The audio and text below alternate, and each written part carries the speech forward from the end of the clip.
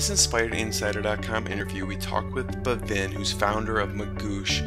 It's tough enough running a startup, getting it successful, getting it off the ground. He talks about some of the huge challenges when you lose a co-founder, a team member, and a friend to a health condition. That and much more with the challenges of Magoosh coming up now.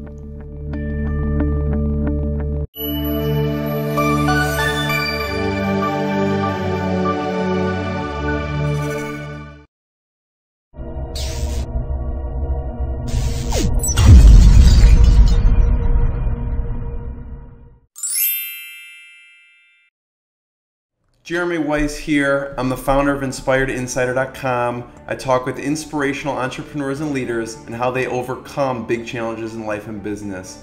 So I was talking with Eric, and Eric says, you need to talk to Bhavin. And I told him, because I told him, I like interviewing, and we interview entrepreneurs about the tough times and how entrepreneurs get through those things. And so today Bhavin's going to talk to us about how we overcome huge personal and business challenges, and about running a successful business in the midst of losing an integral team member, co-founder, and friend. And a little bit about Bhavin's background is he got a degree in economics and computer science from Duke. He has an MBA from Haas School of Business at UC Berkeley. He co-founded Magoosh, which, hold your t-shirt up for a second so I can see it. Yeah, co-founded Magoosh. In 2009, Magoosh is an online education company that helps students boost test scores for GRE, GMAT, and SAT. They have 13 employees, going strong, and have helped over 20,000 students. Bhavin, thanks for being here. Yeah, absolutely. I appreciate it. And I like to include a fun fact about the guest, Bhavin. And a fun fact is, he played on several national level ultimate frisbee teams. Is that true? Yeah. I've been playing in college from 99 to 03. We made college nationals once at Duke, and then played for, I want to say, 10 years after that, and then was lucky enough to make nationals in the mixed division 7 of those years. So it was fun. That's amazing. So, Bhavin, many of us talk about the tough times and how we have things standing in our way. Anywhere from personal issues to money to health issues. And the question is, how do we overcome some of these, what seems insurmountable obstacles? What was that day for you, that emotional day? Yeah, so my co-founder, Hansu, we were classmates at the Haas School of Business, getting our MBA programs from 2008 to 2010.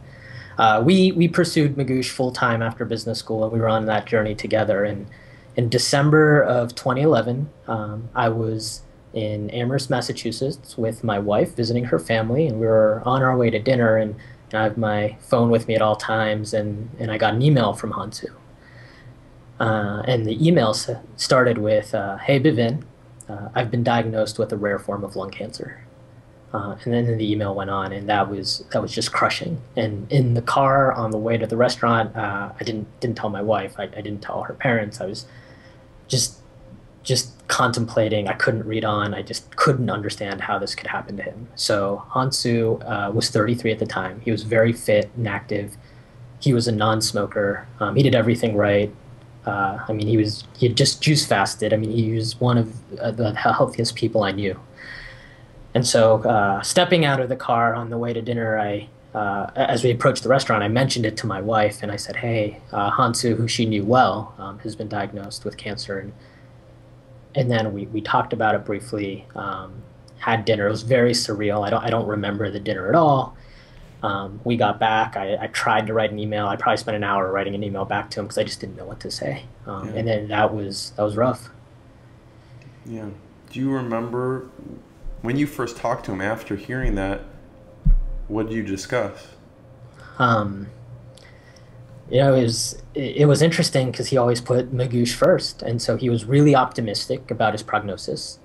His brother was a surgeon at UCSF, and he knew he was going to get good treatment, and they were going to try some experimental stuff, and he knew he'd be able to go through the process a little more quickly than others may be able to, just because of his contacts. And so instead of focusing on his cancer, we had actually just been through some meetings and scheduled some meetings with potential investors Magoosh had raised a seed round of funding in the spring of 2011, and now it's winter of 2011, and we were thinking about raising a little more money. And so we were in that process, and so that's what Hansu wanted to talk about. He was talking about the logistics of uh, passing off those investors to me because he was typically the one who handled them. He was the CEO of Magoosh, and I ran product. Yeah. So I want to get into obviously what happened after and how you kind of navigated the business and Hansu's personal challenges. But before we do, I want to kind of go back to the beginning. How did you first meet, and how did you know that this is the guy I want to start a company with? We met in the fall, first year of business school, 2008. And we had another co-founder, Pejman, who had come to school with the idea for Magoosh, a little different than what it is today. And Hansu, Pejman, and I had all worked on a project together. And Pejman really enjoyed sort of working with me and Hansu and invited us over, talked to us about Magoosh.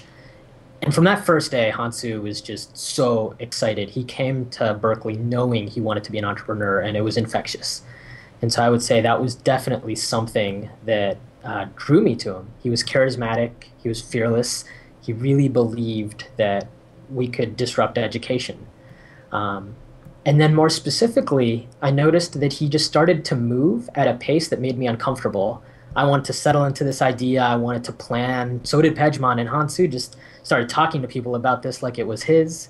But not in a way that offended Pejman at all. Just, he wanted to move it forward. He knew that as an entrepreneur, you have to move fast. You have to get things done. You have to experiment.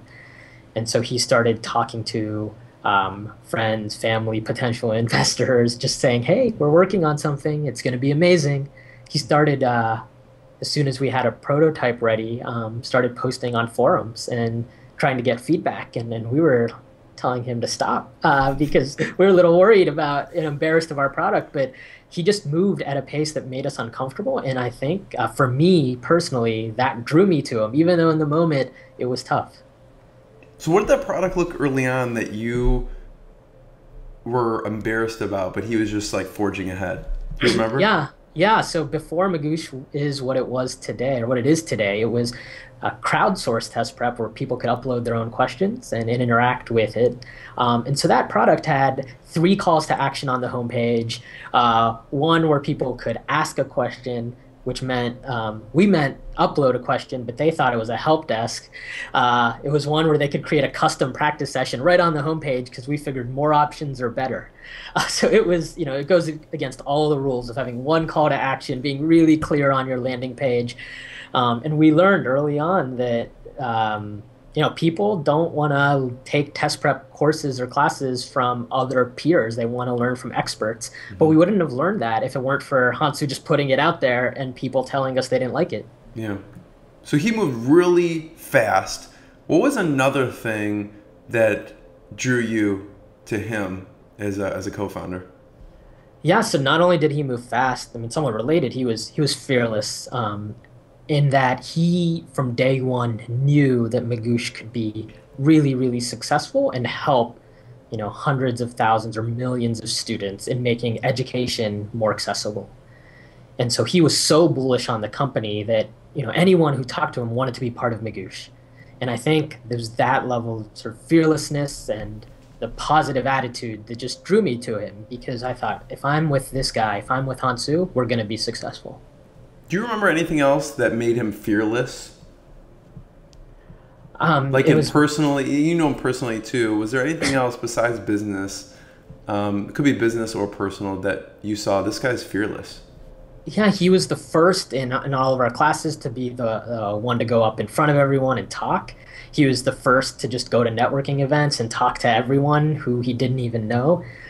He was just a guy, and whether it was personally or professionally, who thrived on what I like to call living outside of his comfort zone. Yeah. If he had done it before, he was not less interested in doing it again, but that just wasn't where he wanted to be. He wanted to constantly experiment with the new activities, and then he would debrief and say, okay, what did I learn from that? How can I get better? Yeah, it's interesting because I'm listening to Robert Greene's book about 50 Cent, and he said the main thing, if he boils it down, was that makes him so great is his fearlessness. And so it's interesting that you say that about Hansu also. What's a story where you complemented each other? Yeah, first, just talking about how we complement each other. Hansu, tied to his fearlessness, was a visionary. So, like I said, from day one, he knew that we were gonna disrupt test prep, disrupt education.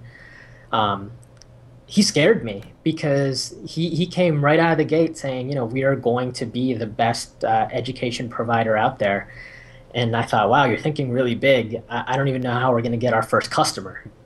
And so what I was great at is figuring out how are we going to get our first customer. I struggled to think big. That was definitely something I was weak at. I wasn't the visionary that he was, but I was the executioner. I was the one who would get it done.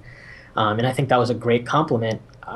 Even when it came to raising money, I didn't want to raise money because I was worried we'd take other people's money, we'd take investors' money, and then could we really get big enough? That was my fear. And I said, if we're small, if we're bootstrapping, we can do it on our own. I can see how we can grow incrementally. And Hansu just said, that's not good enough. We have something here that's really special. And when I say that's not good enough, not from a personal standpoint, but from just an impact standpoint, he wanted to reach so many students that he said, it's our duty to raise some funding, to grow faster. And he said, you may not know how to do it, but you'll figure it out. And you have. So what were some of those execution points that you remember that were influential, that you played a big role in with his vision and you actually seeing that and then executing? What were some of those big execution points? Yeah, I mean, after we had raised money and we weren't necessarily sure exactly how we were going to market the product, I started experimenting with a handful of different tactics, whether it was forum posting or having our GRE experts starting to write blogs and a few other things. And I'll say that the reason I remember the blogs specifically is because that's what started working. We started writing articles and we started to see a little bit of traffic. And I'm pretty quantitative and analytical, and so I started looking in Google Analytics. And I started to see what keywords are people using to find our blogs, to find our articles. And then based on those keywords, we would think of new articles to write where we could rank higher than our original article. And we just created this process. It was really systematic. Write a bunch of articles, see what people are searching for, see where we rank. If we're ranking 8th or 9th and getting traffic, write a more targeted article, rank 2nd, 3rd, or 4th, and get more traffic. And we just repeated this again and again and again. And we went from that, I'd say that April of 2011, from about 500 monthly unique visitors to that August or September to about 20,000 monthly unique visitors just through that strategy. We had no idea how we were going to do it. And that was one of those things that it was Hansu's vision of we'll figure it out. And then I go figure it out, Bhavin. Yeah. Yeah. What else did you find that worked? Then we started compiling all of these blog posts into ebooks and curated them. And we saw a lot of other sites. I think, Kissmetrics was one that was launching some ebooks, and there were a few others. And we thought, we have all this great content. We could create ebooks and then just make it easier for our customers to access this for free. And then what we found is that people have started sharing those, downloading them, and just taking all of our blog content, putting it in an ebook and giving it away as a PDF. It just created this viral content effectively. And I use viral loosely because it's the test prep world. There isn't that much sharing going on. But some of these ebooks, just from the downloads alone, have generated, over the course of a year, $20,000, $30,000 in revenue to our core product. That's great. Now, I know you said Hansu was just rearing to go. You felt like he always wanted to be an entrepreneur. Were you ever at a crossroads, whether to go into, because you were in business school, to go into corporate America or continue to work on the startup Magoosh? Yeah, I was. Before Magoosh, I was in consulting at Deloitte, and I came to business school with a guaranteed offer to go back. And so I did have a bit of a safety net. But that being said, I had to let them know early into my second year, am I going to go back? So at first I said yes, because I thought, well, we hadn't made too much traction with Magoosh, and there's a good chance that I might end up going back. And then as we were approaching graduation, we still hadn't figured everything out. Doing a little better, but not even enough. We hadn't been paying ourselves. We knew upon graduation we wouldn't be able to pay ourselves, and we're basically at this crossroads of, should I go back and take my offer with Deloitte, or should I continue on Magoosh? And Deloitte would have not only been a nice consulting salary, but they also would have paid for business school if I went back. It's big. Yeah, it's non-trivial, and it was a struggle because I still didn't know how Magoosh was going to succeed. I knew we had something, I just didn't know, and there's no way I would have turned down that Deloitte offer without Hansu. Hansu just instilled in me this thought that we will be successful, and he's like, as long as we're doing this together, we will be successful.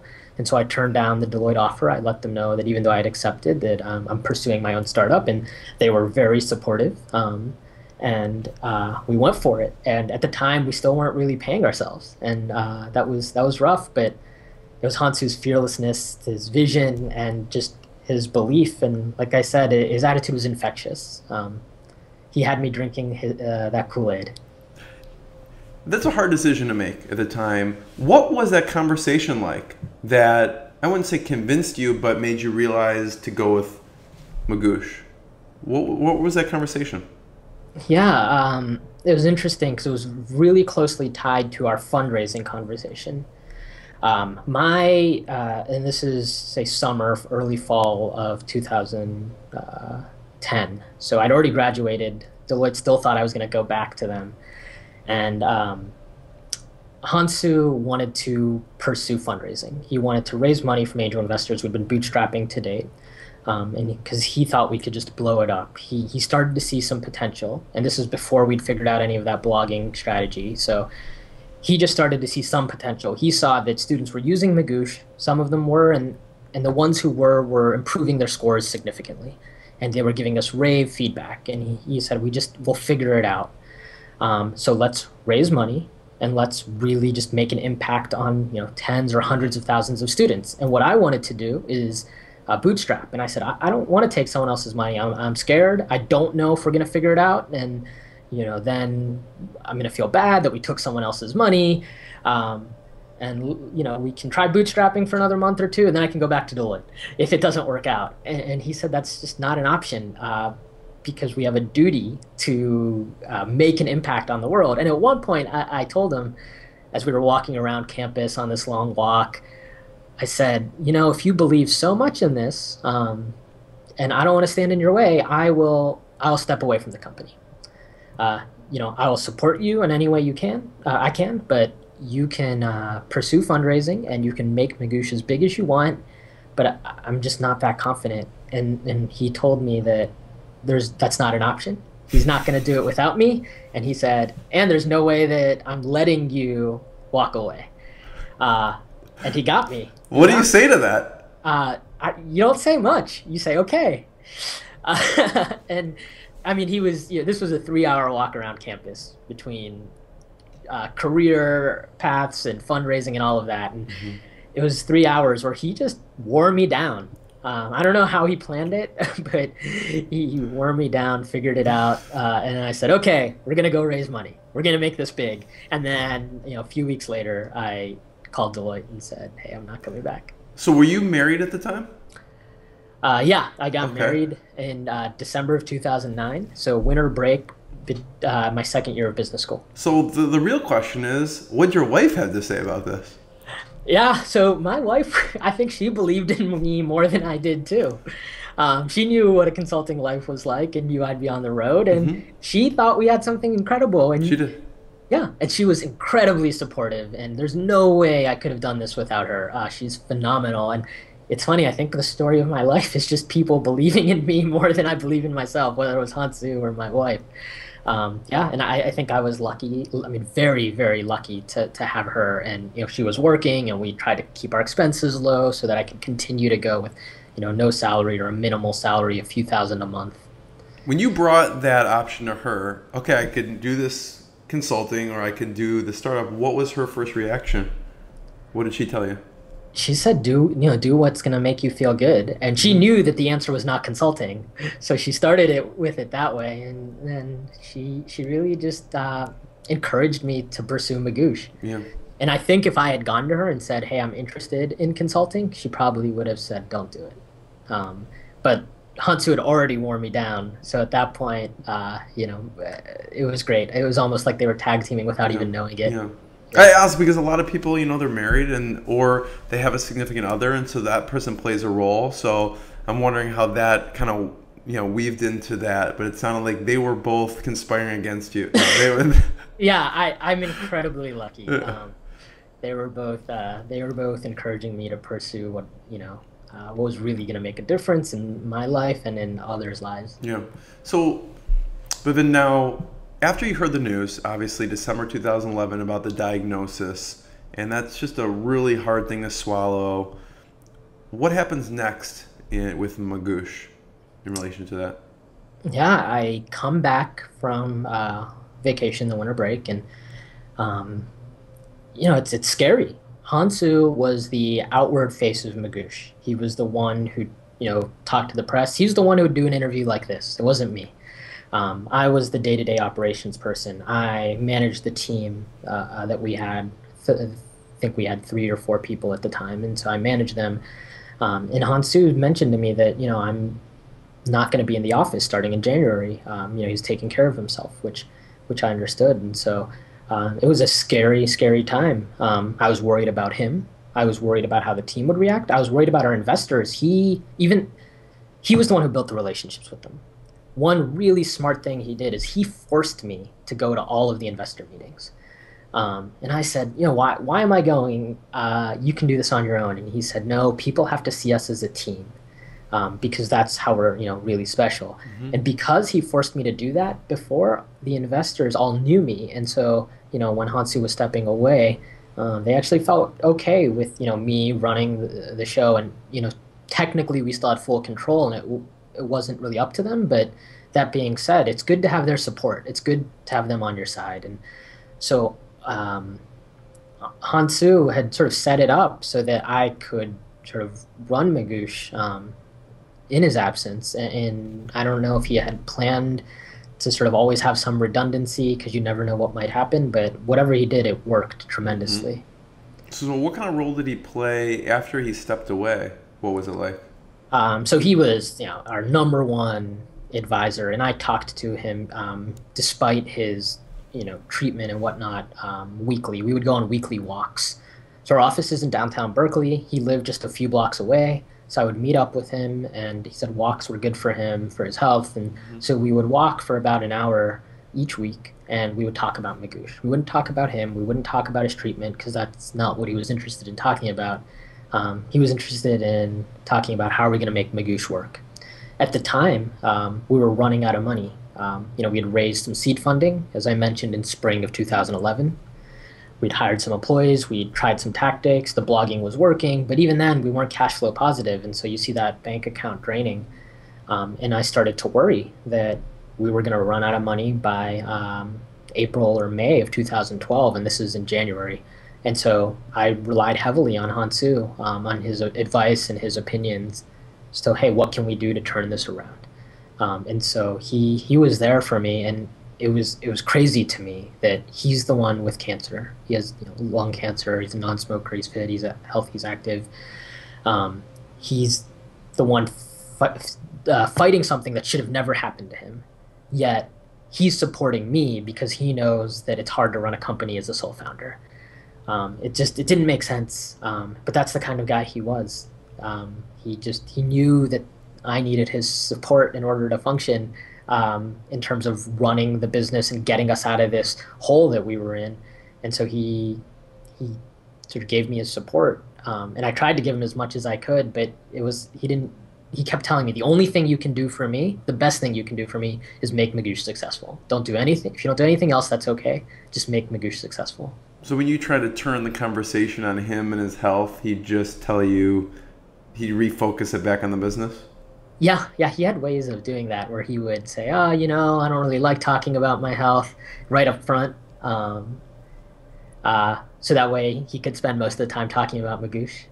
Um, and and I could see the excitement on his face when we were talking about Magoosh. And so I knew that, this is what we should be talking about. What got him so excited about GRE prep? Well, now you sound like me because I would say, yeah, it's just GRE prep. But to Hansu, it was disrupting all of education. GRE prep's the first step. Then it's GRE, GMAT, SAT. Then we expand AP tests. Now we're talking about general education. Now we're talking about international education. We're just making education more accessible, and that was how Hansu saw it. He didn't see it as GRE prep, and I think that's why he was so excited. He was on the board of a nonprofit, an education nonprofit, before coming to business school called World Savvy, and he was so passionate about education, and he just viewed Magoosh as sort of stepping one step at a time. And like I said, I was the executioner. I would think of the first step, but he could see 10 steps ahead. So what did he see, and what do you see as the ultimate? What's the ultimate for Magoosh? Yeah, I think the ultimate is really providing everyone with a convenient, effective, and enjoyable way to study. And what that means concretely is, almost replacing a personal tutor across the board for any subject. Personal tutors are very expensive. They can run anywhere from, at the low end, maybe $25, $30 an hour, up to $200 an hour.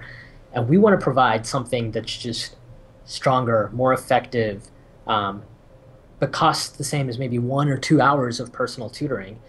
And so students don't need a personal tutor anymore. They can just pull out their phone, watch a video on Magoosh, answer some questions on Magoosh, and learn what they need to learn. Yeah. So you were going on these, having the monthly phone calls, you had these walks.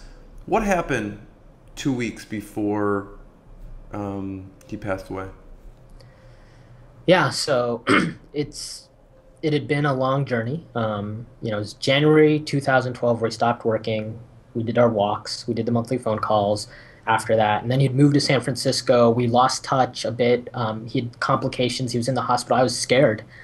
And then in January of 2013, I get an email from his fiance and him saying things are okay.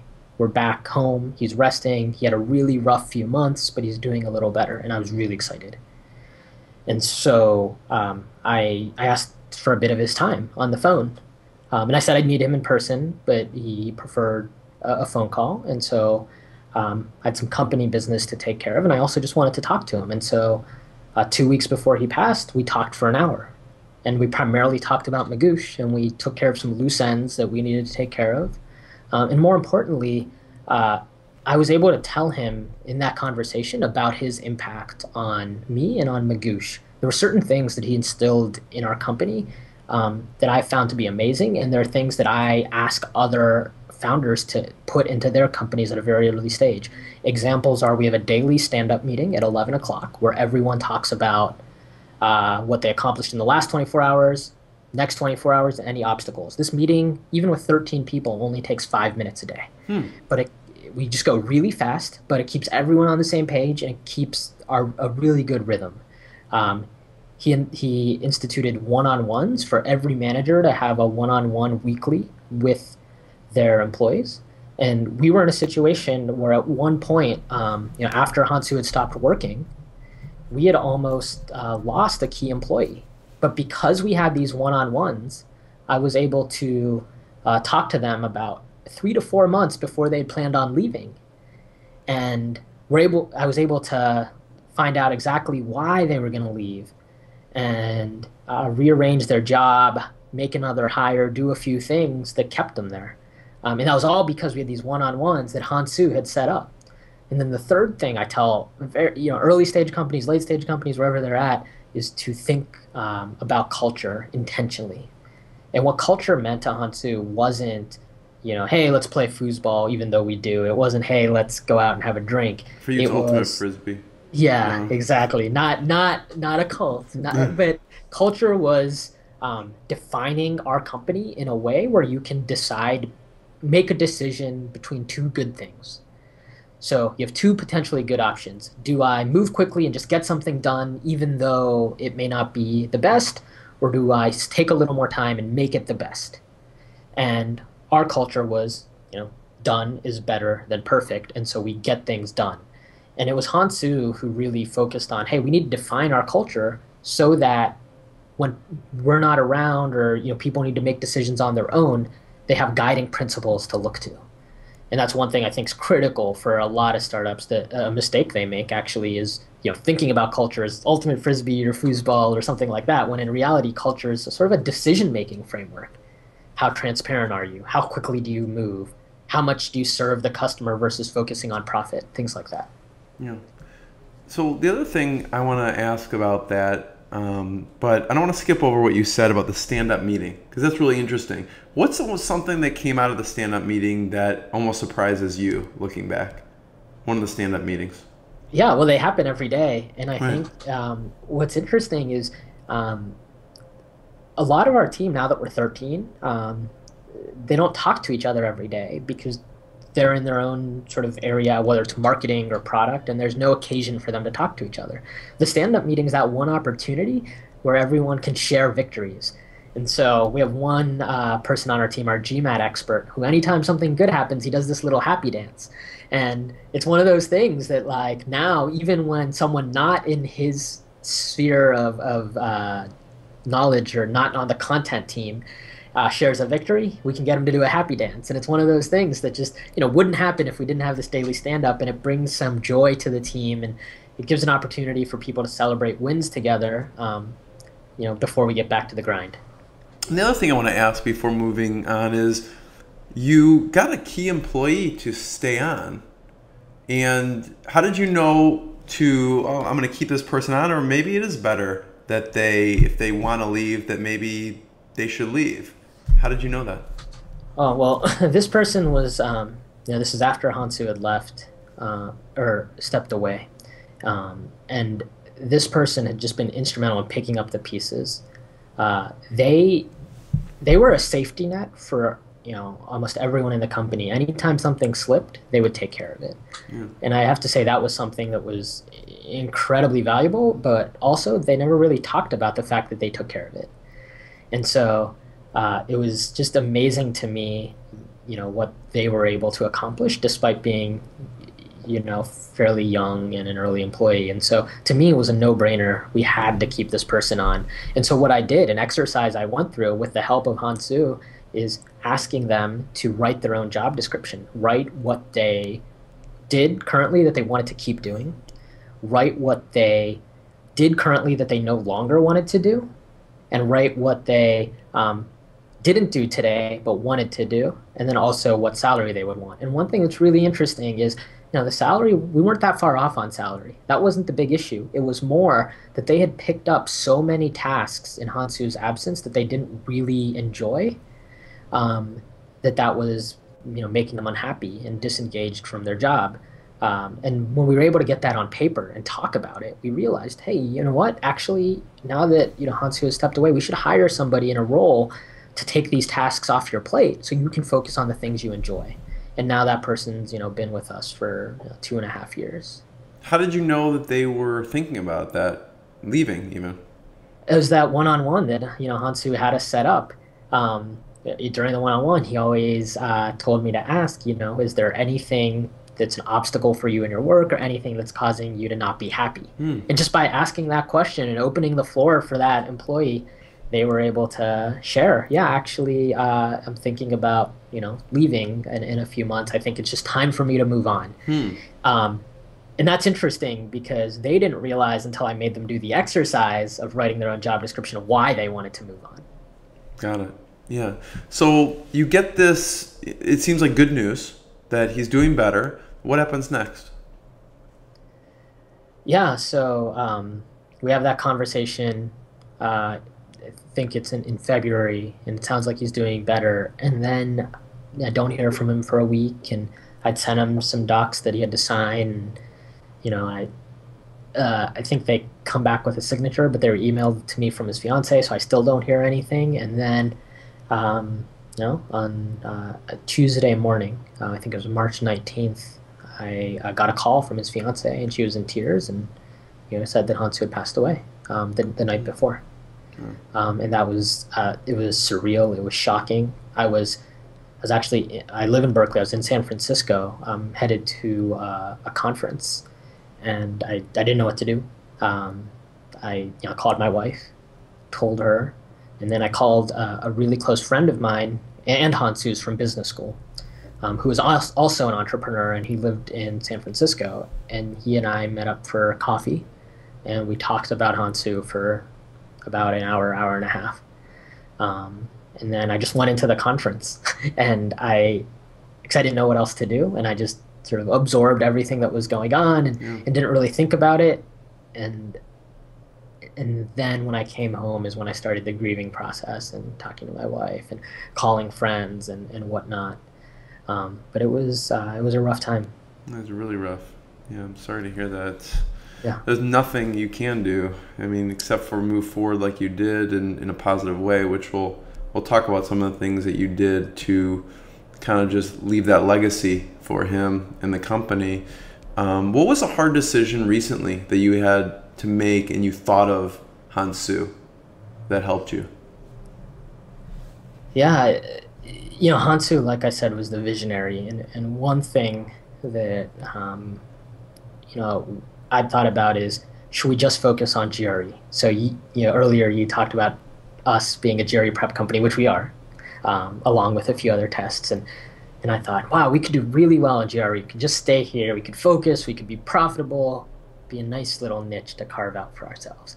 And then I thought about Hansu, and I thought about how really his whole vision for this and his level of confidence in us was about impacting the world's education. So how can we just focus on GRE? Because then we're not going to impact the world. Right. And so that's when we started to get a little more aggressive about marketing our GMAT product, marketing our SAT product, looking to expand into new exams. Mm-hmm. Started making placing a few bets and spending money on areas that,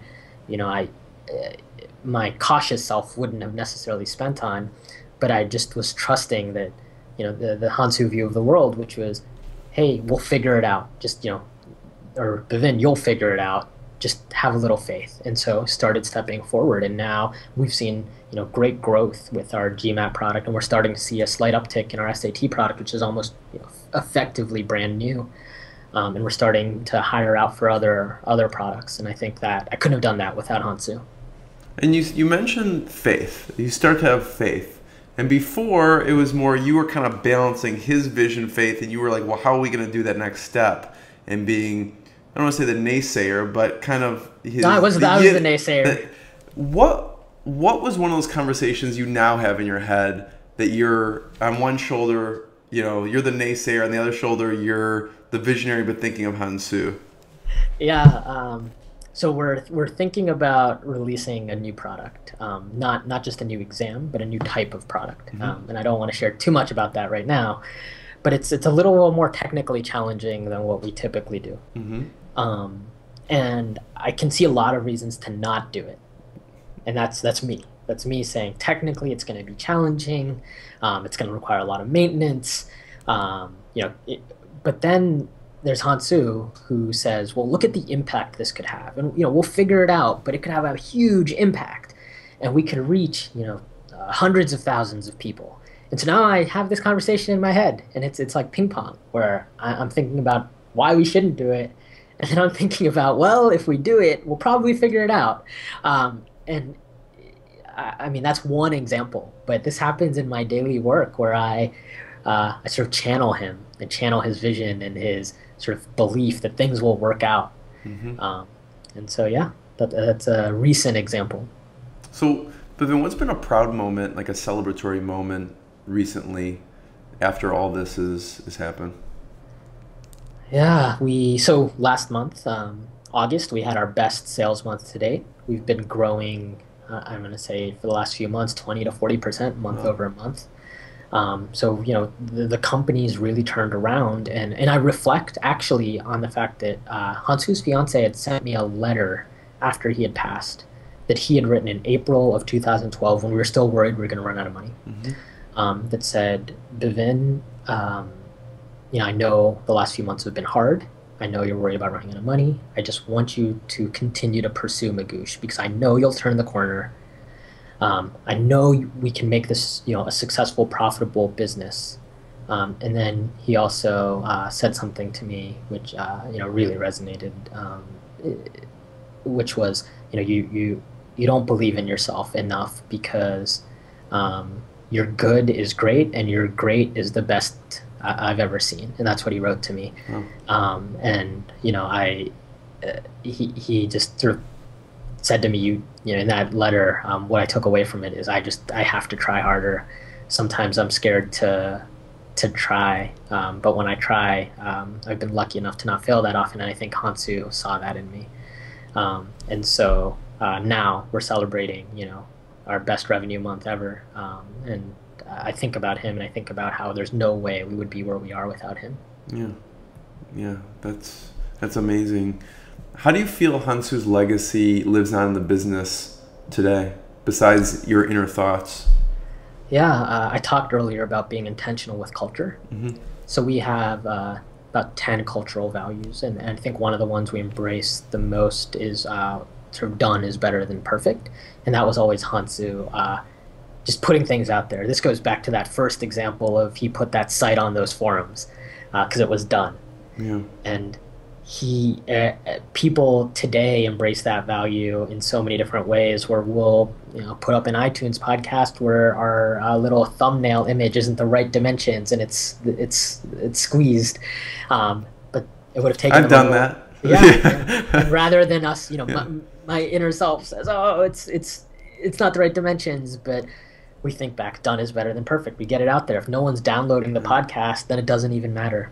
And another core value that really represents Hansu is challenge is greater than comfort. And this goes back to him living outside his comfort zone. He always put himself in positions where he could learn something new and where he could test himself. And so that's something we've instilled in the company, and people look for an opportunity to challenge themselves and to do something new on a regular basis. Yeah. What's another piece of advice that you've gotten from someone that you still think back on?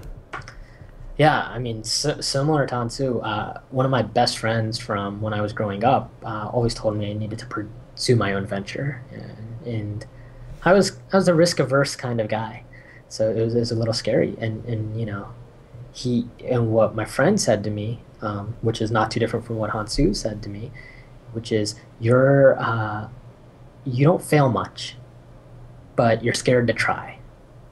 And so that really resonated with me, because it was this idea that, yeah, I am scared to try. And when I try things, I typically find a way to make them work. And that's, I think, why I'm a good sort of execution-oriented person. But I am scared to try. And so that was the whole reason I continued pursuing Magoosh, along with Hansu being by my side, is reflecting on the thoughts of one of my best friends who had told me years ago that you need to do this, you need to try it, because you probably won't fail. Yeah. So what's, the audience is, you've been through a lot with your co-founder, friend, the company. What's something you tell the audience to do right now if they're going through some kind of personal challenge or business challenge? Yeah, I mean, I think the first thing is just making sure you talk to somebody about it, that you have a support network. And I would talk to my wife, and I would talk to other entrepreneurs who also knew Hansu, who we were classmates with. And I had an incredible support network. So while you're going through that challenge, I think entrepreneurs want to put on this face and this exterior that everything's okay.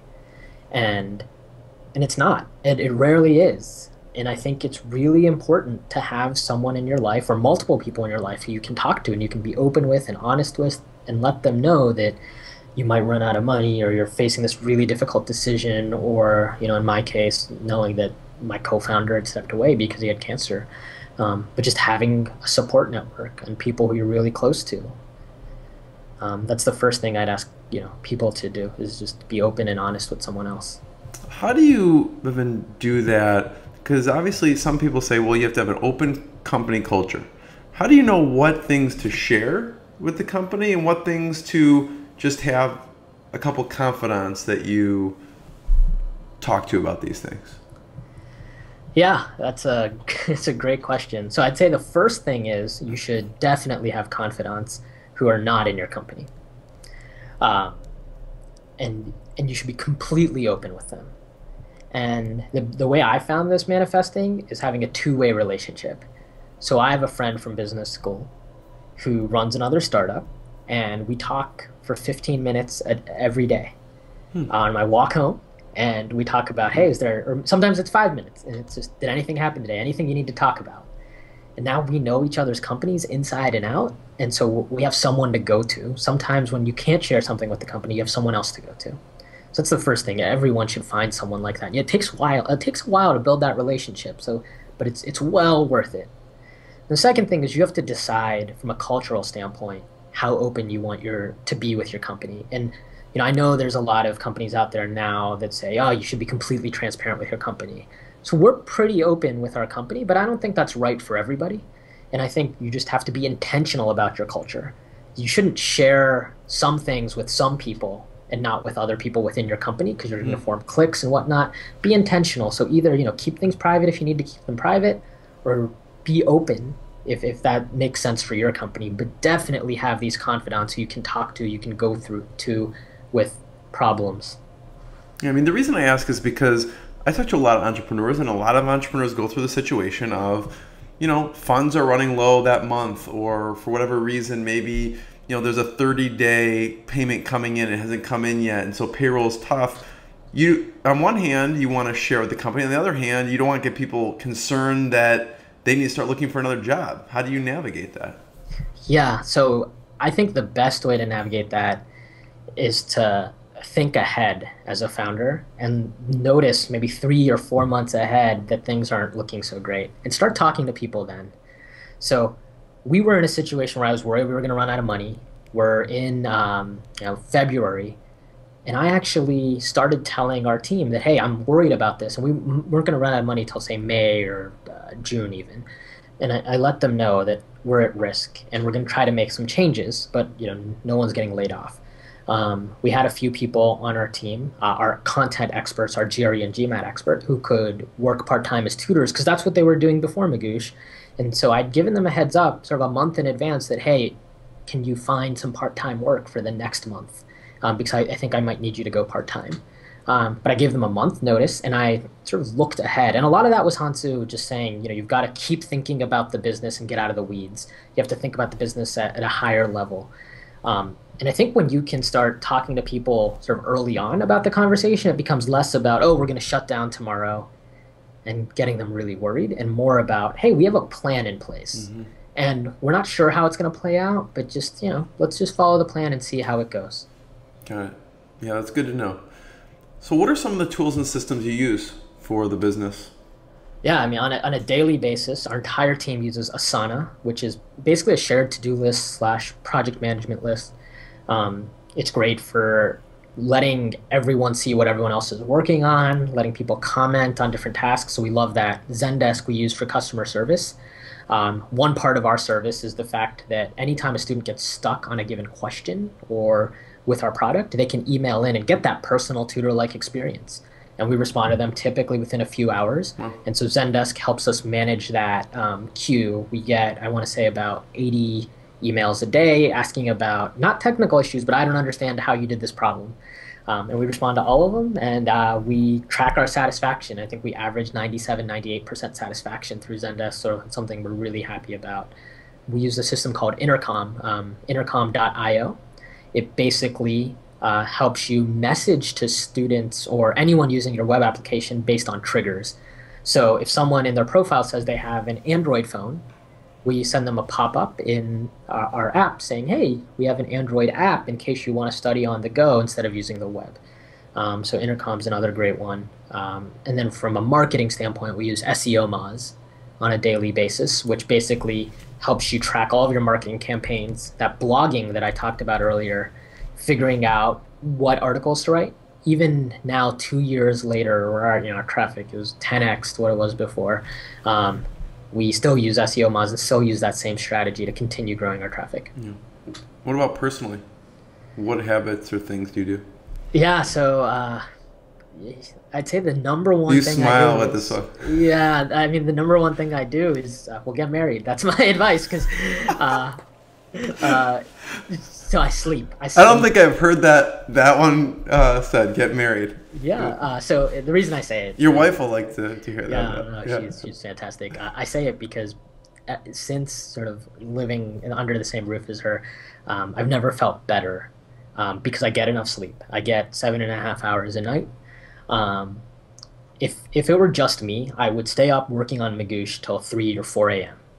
But because of her, I go to bed at 11:30 or midnight, and I wake up. It's, say 7:30, and it makes me so much more productive. And you think, all of us entrepreneurs, we think we're being productive between the hours of 1 and 3, but in reality, we're going to be so much more productive if you get a good night's sleep the next day. And I definitely have fallen prey to that. And when she's out of town, I fall off my rhythm, and I'm just waiting for her to come back so that I can get on a regular rhythm and feel good about myself. I can relate to you with that. What does she do to coax you into stepping away from the computer, though? Because I'm sure sometimes you have like one hand on the keyboard and she's prompting you.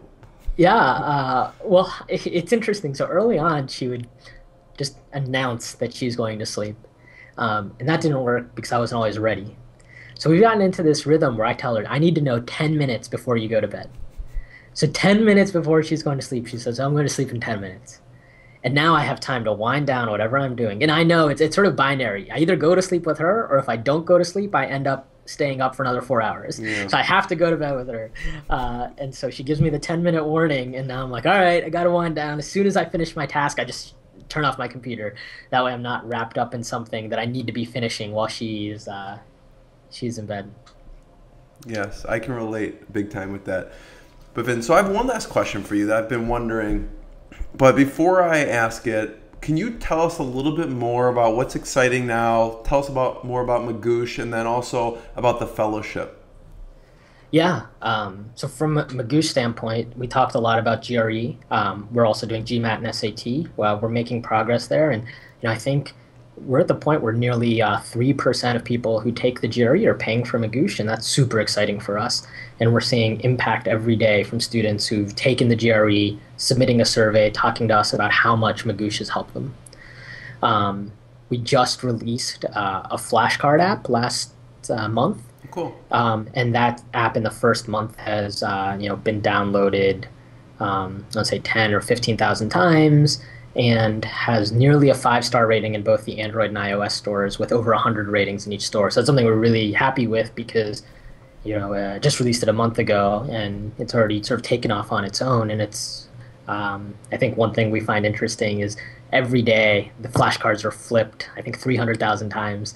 It's just like, wow, there's that many flips of our flashcards on a daily basis.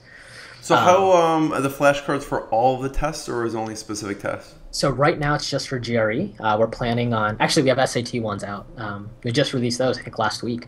What's really interesting about the flashcards are, the words are curated by our expert. So we know these words are GRE-like words. It's not just some person throwing words in an app saying, hey, these are GRE words. We've custom written every sentence to be a GRE-like sentence in a lot of cases. And then the flashcards are adaptive. So as you miss words, they pop up randomly through your deck, and they pop up less and less often as you get them right each subsequent time. And so because of that, it sort of follows this idea of spaced repetition, which is supposed to help students learn from flashcards better. And I think that's sort of the main feature that people love, because it's not just going through a deck. It's telling you, oh, you don't know this word? We're going to show it to you again and again and again until you really do know it. Nice. What about the fellowship? Yeah, so one thing we did after Hansu's passing was set up a fellowship. And so the fellowship is to help MBA students pursue their entrepreneurial venture full-time between their first and second years at Berkeley. So Hansu and I pursued Magoosh full-time between our first and second years, and we did it on our own.